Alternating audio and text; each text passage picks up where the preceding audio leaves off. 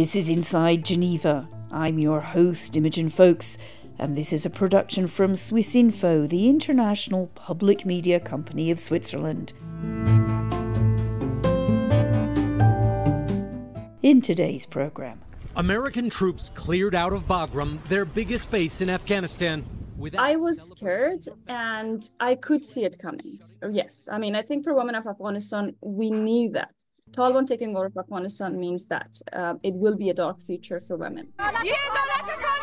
Bloodied but defiant, they chant, "We're not afraid of you." This is the price women pay for confronting the Taliban and demanding equal rights. No matter what we have done in the past 3 years, we haven't been able to reverse one single decree of the Taliban that is restricting women's rights. The Taliban government of Afghanistan has ordered an indefinite ban on university education for women. In 2024, Afghanistan remains to be the only country in the world where women do not have access to education beyond 6th grade. Women do not have the right to most employment. Women do not have the right to freedom of movement. Women do not have the right to protest and assemble. So I think we need to speak about it. This is the price girls had to pay just for going to school in Kabul today. Islamic militants in Afghanistan oppose education for girls. I think it's very important to stand with them, to listen with them, and to amplify their voices. It's very difficult to think of a better Afghanistan, a brighter future for women under the Taliban rule. I want to believe and hold my strength together that this madness cannot last.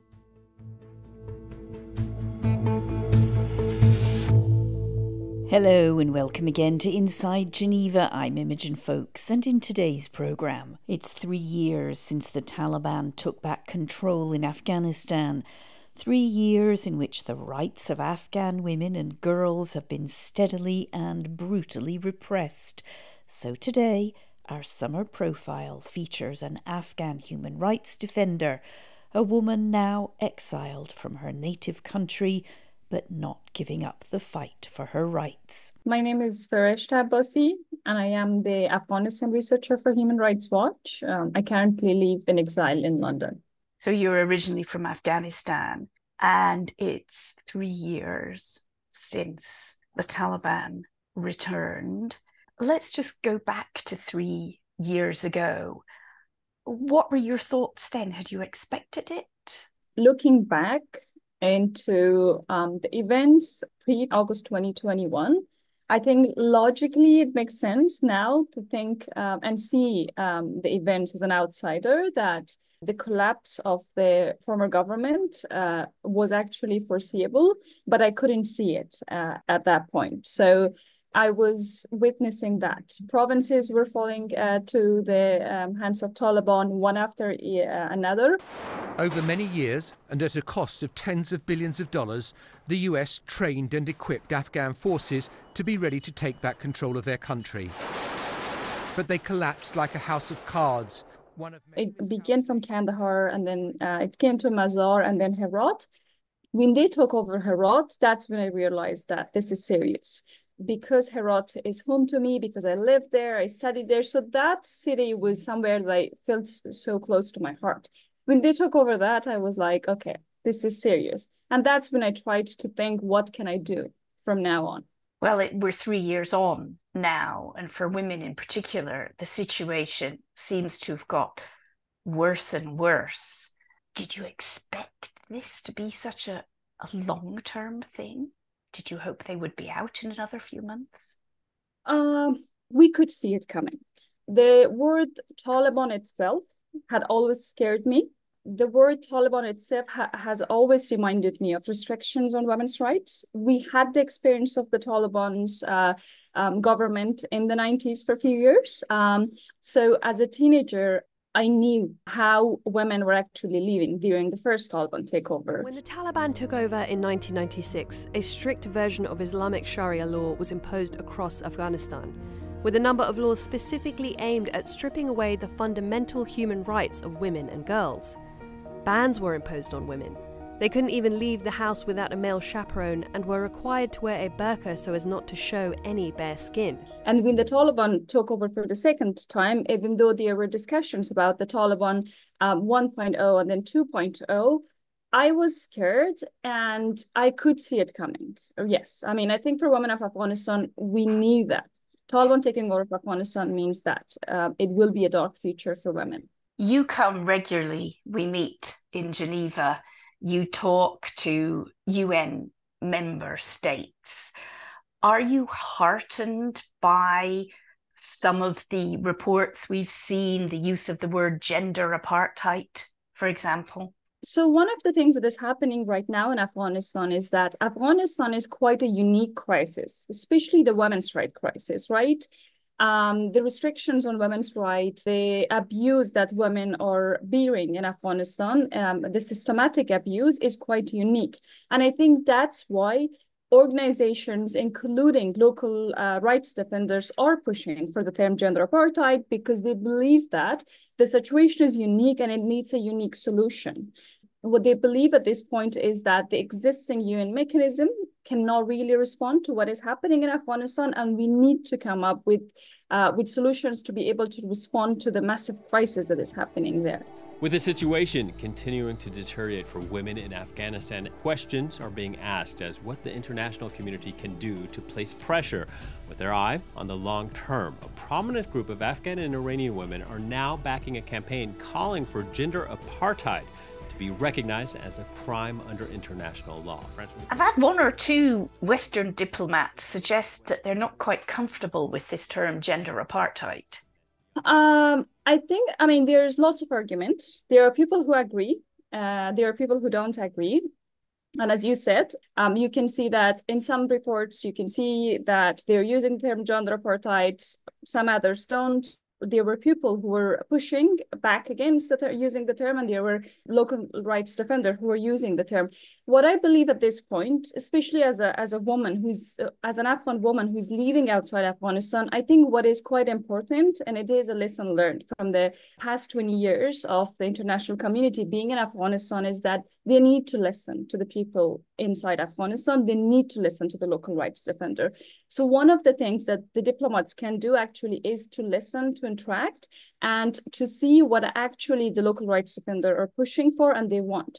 And I think it is a valuable call that the women's rights defenders from Afghanistan are making. And I think it needs to be heard by these diplomats. I'm just wondering, though, we have the reports, fine words maybe from human rights experts in Geneva, but at the same time, quite recently in Doha, negotiations with UN representatives were held with the Taliban, and the Taliban said there should be no women there at all. So it seems that the actions are not really living up to the fine words. What happened in Doha 3 was a clear violation of the UN Resolution 1325. Women need to be part of all these processes and need to have a voice on the table. They need to have decision-making powers, right? We don't want just women to be there in symbolic positions. And that's what the UN should have observed as its own resolution. In Qatar, delegates gather for Doha 3, a meeting of 25 countries on the situation in Afghanistan. For the first time, the Taliban will join discussions covering the economy, aid, narcotics and security. Women, however, have been left off the agenda. It saddens me to speak about the Doha 3. It actually annoys me to speak about that, where the Taliban had a seat and they came prepared. They spoke about the things that they wanted to speak. And at the same time, women were not part of that. Thinking of Afghanistan as one of the worst women's rights crises in the world, I do not think that you can have any sort of meeting on anything and not include women of Afghanistan on the agenda. That's impossible. Some of the UN's humanitarian chiefs, though, would say we've got to keep some dialogue open with them to continue our work there. And I agree on that. I think engagement is vital. And no one is actually calling for no engagement with the Taliban, right? Principled engagement is what we are calling for. There needs to be benchmarks on how these engagements should be done. And I think at this point, 3 years has passed. I think there is time for the international community to see what the result of the engagement has been, where they're seeing that this engagement is going, to what extent it has been useful, and they need to come up with some terms on how to engage with the Taliban, with a group who can come back and say to the international community, including some of these countries who have, a record on human rights, that if women of Afghanistan are on the table, we're not speaking. So I think there needs to be some benchmarks for that. Give me a practical example of what principal engagement would look like. Can the humanitarian agencies still insist, for example, that women are allowed to work for them? I think, yes, they can. So I just wanted to give a little bit of the context because we are in July 2024.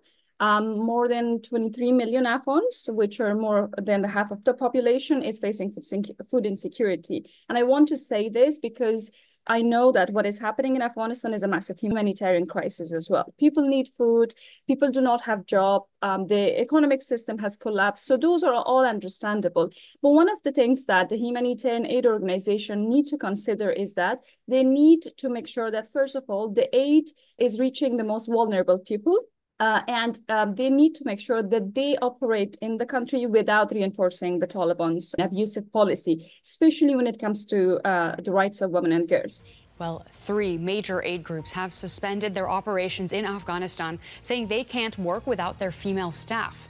This follows an order by the country's Taliban rulers telling all humanitarian organizations to stop employing women. Severely malnourished, born underweight, fighting for every breath.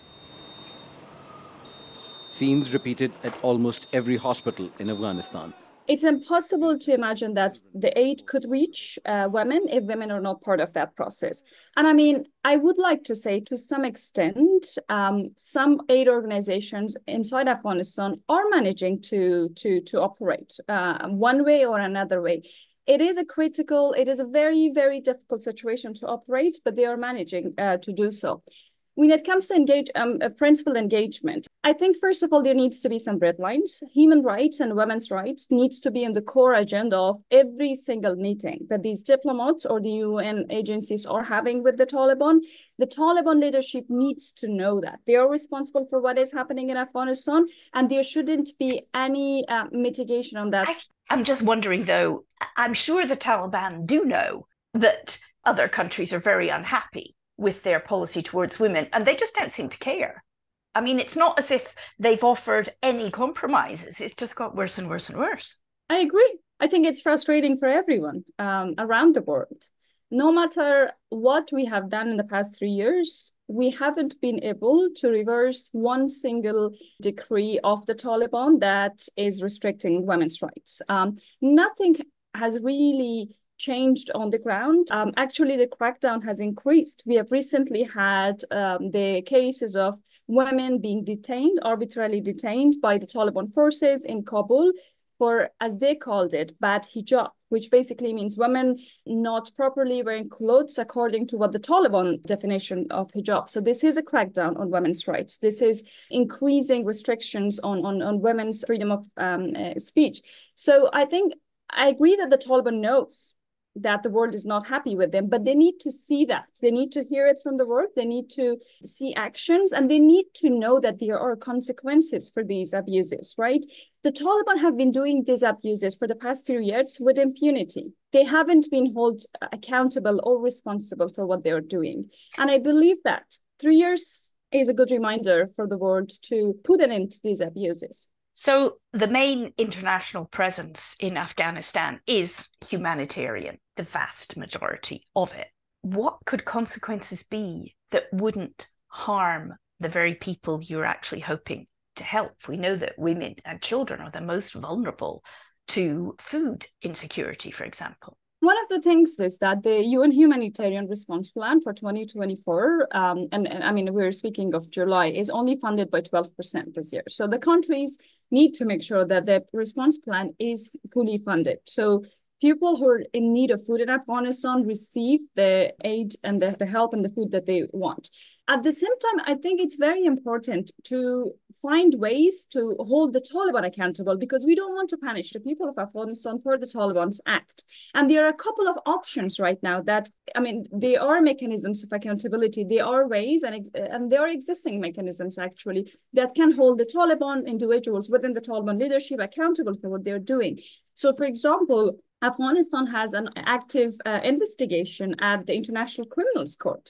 Reaching to a decision for ICC's investigation is one way. And even though the Taliban are not recognized as a government, that doesn't give them a free pass. They still have international obligations under these treaties, and they could be held responsible for these abuses against women and girls. You are Afghan, as you said, living in exile, but working very hard to defend the rights of your colleagues, women colleagues in Afghanistan. Nevertheless, it's very, very difficult, dangerous for them. What do you tell them? What's your message? Hope, I think. Hope is what we're all trying to keep alive. I mean, one of the things that helps me quite a lot is seeing so many local rights defenders inside Afghanistan and outside Afghanistan who are still trying to push for change inside the country. This protest Saturday, violently suppressed by Taliban fighters. Rifle butts and tear gas used against women asking only to work, go to school, and to be included in Afghanistan's new government. Those who have been evacuated since 15th of August 2021, it will be almost 3 years that they are out. They're living outside Afghanistan. Anyone who think of that can basically say that, oh, these women are relatively safe, so that's why they're advocating. They have the opportunity to advocate. I mean, as my own experience, 3 years is not of a long time. Each women's rights defender that you see is traumatized. People are still very emotional about what happened. As I mentioned to you that we couldn't see it coming like this. It was kind of a shock for us. And it is actually very traumatizing, reminding of ourselves of the life that we had before 2021. I'm not saying Afghanistan has been an ideal country for women to live in. No, even before the takeover of the Taliban, Afghanistan has always ranked to be one of the worst countries in the world to live as a woman in. But we had hope and we were resisting. We thought that we are on the right path. We believe that it will change the future for the next generation or the young generation of Afghanistan. That hope, it's very difficult to keep that alive now with all what is happening in Afghanistan. But what inspires me is women of Afghanistan in the country who are still fighting. And one of the questions that I usually ask myself is that, what would I have done if I were in Afghanistan these days? Like, would I have dared to actually go to the streets, to protest, to speak about what I think is right? I don't have an answer. I don't think if anyone can answer that unless you are in the country. And at the same time, these women have lost everything that they had. So they also think that this is the way forward. Defiance in Afghanistan. Women protesting in the capital Tuesday after the Taliban strips yet another freedom away. All of this together gives me hope. And I think we are all kind of connected to each other throughout these collective hope that we have for an Afghanistan that we all can enjoy our basic rights, our fundamental rights there. So there is this collective goal and hope that is keeping us together, and we keep pushing for it. What can women outside Afghanistan do to support you? I think there is a lot, actually. First of all, one of the things that I usually say is that please make sure that the world does not forget about Afghanistan. One crisis after another, and I can understand that Afghanistan doesn't make the headlines anymore. What is happening in the country, people don't really hear about that. And I think one of the things that we need to keep reminding ourselves is that raising awareness about Afghanistan, I think, is a moral obligation at this point for women outside Afghanistan, feminists around the world. If you believe in the fact that women have equal rights as men, you cannot just close your eyes on what is happening in Afghanistan. in 2024, Afghanistan remains to be the only country in the world where women do not have access to education beyond 6th grade. Women do not have the right to most employment. Women do not have the right to freedom of movement. Women do not have the right to protest and assemble. So I think we need to speak about it. That's one thing. I mean, listening to the people of Afghanistan and amplifying their voices is also quite important, because those who are inside Afghanistan, it's very difficult for them to channel their voices. They're living under a system that is oppressing them. They're living in their system that is pushing back to their houses, and they have very little resources available to them to advocate for what is happening in Afghanistan. And I think it's very important to stand with them, to listen with them, and to amplify their voices. How long do you think this could last? That's a question that I don't want to answer, because it makes me really sad. Sometimes it could be a coping mechanism. Sometimes you try to ignore things because you don't want those thoughts to push you back. And you want to still believe that there is a brighter future ahead. It's very difficult to think of a better Afghanistan, a brighter future for women under the Taliban rule. And I don't want to think about that. I want to believe and hold my strength together that this madness cannot last.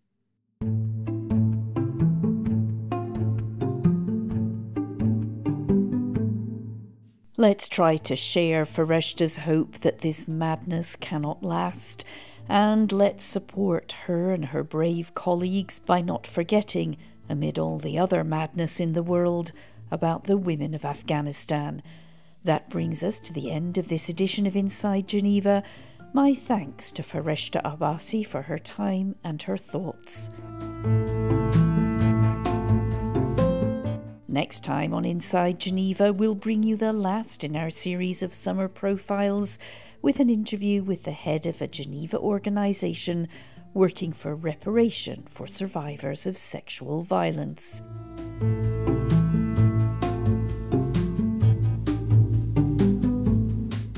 And on September 10th, we've got a very special episode for you direct from the World Trade Organization, where the WTO is holding its annual public forum. Inside Geneva got an exclusive look at this year's World Trade Report and a chance to sit down with the WTO's Deputy Director General and its chief economist, who told me why re-globalization is their new buzzword. Join us on September 3rd for our final summer profile, and September 10th to find out everything you ever wanted to know about global trade. That's it from Inside Geneva for this week. Thank you for listening.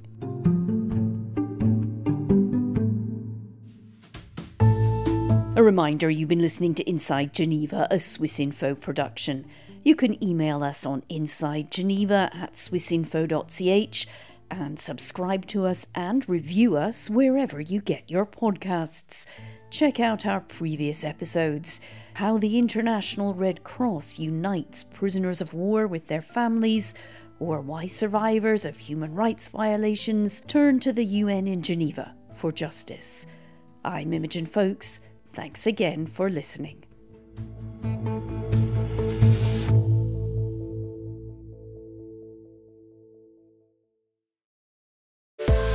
Get ready to explore the crossroads of innovation and entrepreneurship. Listen to our latest series of the Swiss Connection podcast, where we dive into the fascinating parallels between Switzerland and Silicon Valley. Switzerland and Silicon Valley are hubs of cutting-edge research and groundbreaking innovation. But what makes Silicon Valley the pinnacle of entrepreneurial culture and investment? Join our journalists Marc-André Miseret and Sarah Ibrahim as they venture into the heart of Silicon Valley. They sit down with Swiss-born entrepreneurs to uncover what Switzerland can learn from the world's tech capital. Get inspired by real stories from leading innovators in technology. Listen and subscribe to the Swiss Connection's latest series now, available wherever you get your podcasts.